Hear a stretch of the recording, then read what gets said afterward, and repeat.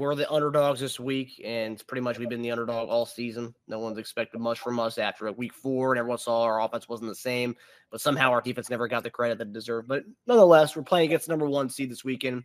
Ravens, number 1 scoring defense. We're number 2. Number 1 in sacks. We're number 2.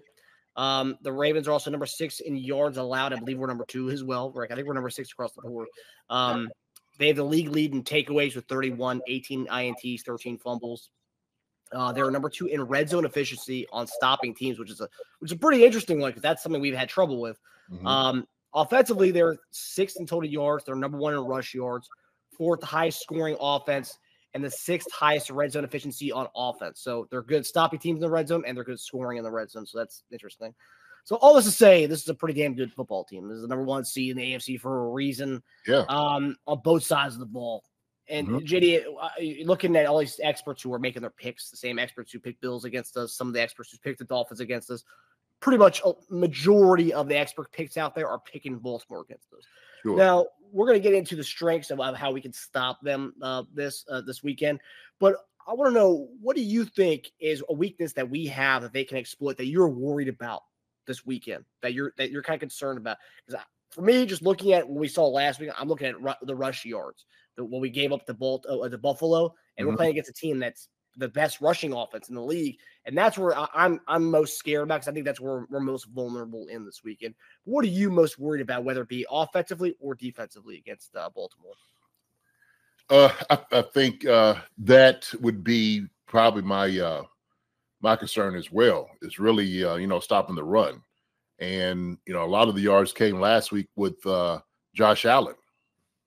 And then, of course, this past year we've had a couple up and down with guys running the football, but the difference in this game and the Bills game to me is you got to stop Lamar.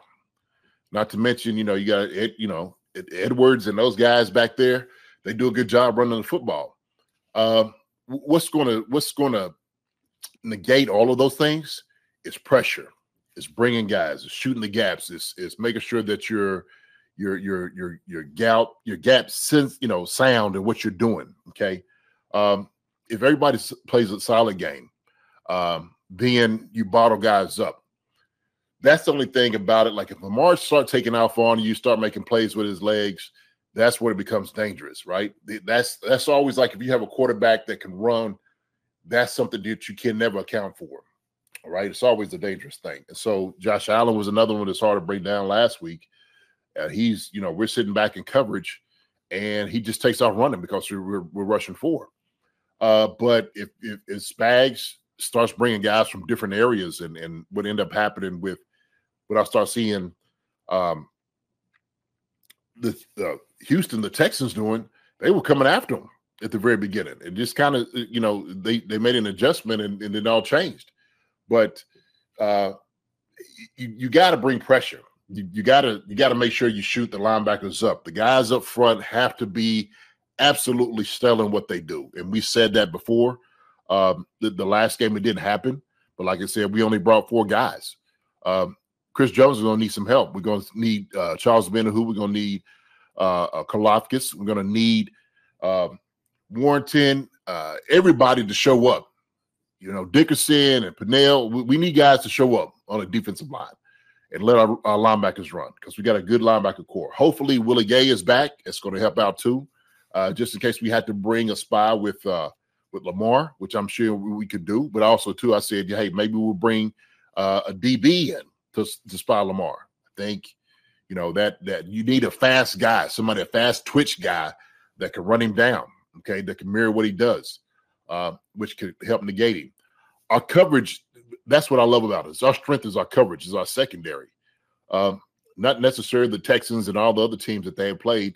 Our strength are guys in the back end, and that's Snead, that is McDuffie, that is obviously we talked about Reed, Connor if he's out there, or Mike Edwards if he gets back. And so we understand there's some injuries, but we have guys back there that can cover. And so if we need to bring a dude in for the nickel, if we bring a safety, extra guy down into the paint to cover those things, we can do that. We can do the things one-on-one. But that's just some of the things, some of the stunts that you can do. But without a doubt, man, the guys up front's got to have a good game. They just have to have a good game. The game is one of the trenches. That's the key. The game is one of the trenches. But I will say, and I know we're talking about just the, defensively, how we stop them. Offensively, we got to do the same thing. We're going to run the football with Pacheco, right? We got one of the premier backs in the league, and he's been getting crazy the past 2 games, and we love it. And we need to get the ball to him because our offense runs through Pacheco. So. Yeah, and looking at their numbers, because sometimes it's always interesting to look at the discourse on Twitter. Right? Yeah, some of this stuff is just like ridiculous, but then when you look at like these next gen stat tweets and you see all these Ravens fans posting these stats and stuff, yeah, it was interesting. Like obviously they're the number 1 team for a reason. Obviously their takeaways, they have the highest plus minus as far as a turnover differential this year, plus 12 in that. And the crazy thing is, if you look at our turnover differential, we're at the bottom of the league in that. Like. We're with teams that didn't even make the playoffs. There were teams that were like top 10 picks with our turnover differential, which is so crazy for a team that's had such a good defense this year. And that's something obviously we're gonna have to get better at. These are young guys still. That's something we have to get better at going forward next year. But looking at their red zone efficiency defensively, allowing teams that was the red zone efficiency number 2 on stopping teams, and that's already a problem that we have. So knowing that they're already good with that, it's like, oh man, does that scare you a bit when you hear about their red zone efficiency as far as stopping teams? Scare is not a good word to use with me at all. I don't, not really scared of much, if anything. To be honest with you, it's things I don't like, heights, but I don't think we had to deal with heights, and so to me, it's going to be incumbent upon any of those to call some good plays. Okay. And like I said, I think we had to run the ball with Pacheco to open some things up. We do a good job as far as playing with guys' eyes, motioning and putting guys in matchup orders. So that would be our thing, and maybe, this game, they don't do that. Okay. I understand their turnover differential. Okay, I can't even say the word. Shoot, but the turnovers. Okay, we just had to protect the football. Okay, we had 2 unfortunate fumbles last week, running down actually in the red zone. Okay, one was the jet sweep and a reverse, or the pass to McCole Harmon. Hopefully, we more selective in the plays that we run down there. Okay, we got to trust the guys up front to make plays for us, and it's all about matchups. I take matchups with Travis Kelce and Rashee Rice all day with anybody out there. So that's what you got to do. And at that moment in the red zone, you got to think about players and not plays. It's players and not plays. So the player will be Pacheco, without a doubt. Travis Kelce, Rashee Rice, and PM15 getting them the football. So that's what it is. And if we do that and everybody up front get a hat on a hat, man, we should be good. We should be good. You just got to will yourself. When you get down there in the red zone, it's all about will. I get, you start going through and you hear how good teams are, right? Well, they're good against, certain teams. When I'm looking at, who they weren't necessarily good at, who put a whole lot of points up against them, so they can be scored on. Shoot, I've looked, there's a whole lot of people that got 30-something points on them, all during the year. So when I'm looking at the stats, they can be scored on. They really can. So I'm not really worried about that at all. And I don't think we should be worried about it as much. Any of those guys, they understand that. They understand what they need to do to get things done. But like I said, it do have to be selective in what you're calling down there in the red zone for sure. Yeah, I'm hoping that they study the heck out of that 17-10 loss. Not the second loss they had against the Pittsburgh because they didn't play their starters. That first loss they had against Pittsburgh where they lost 17-10. I mean, obviously, this. They're looking. Our guys are studying all the game tape all throughout the year. What teams did, what they didn't do against them, specifically the games they lost. So I'm curious to see what that is. What we can kind of take away from some of the losses they had this year. Because that was the one thing about this year. No one was a world beater. This is a team that lost to the Colts, who didn't make the playoffs. This is a team who lost to the Steelers, and this is a team who lost to the Browns as well. I mean, so like, so. But just to go back to the question, are you more concerned with their offense or defense?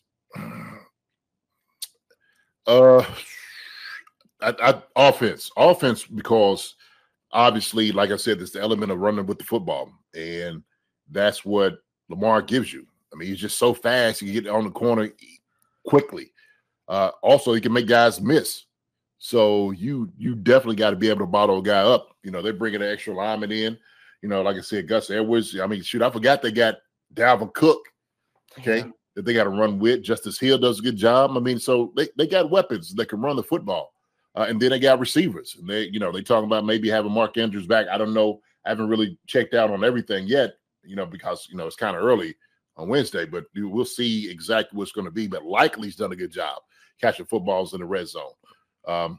So that's one thing you have to do. You got to be able to stop the Ravens. You got to stop Lamar Jackson from doing what he does best. Okay. And that's running with the football. Yeah, no, and all the running backs. I mean, Gus Edwards has a defined role of being that smasher up the middle for them. Justice Hill is a great receiver out of the backfield, and yeah, you throw in Dalvin Cook, and this is all without J.K. Dobbins, their guy who was supposed to be their guy going into the season. So it's gonna be interesting to see. Hi, everybody. Thanks for watching. Subscribe here to get the latest from the show. Also, be sure to check out the best clips from Chief Concerns.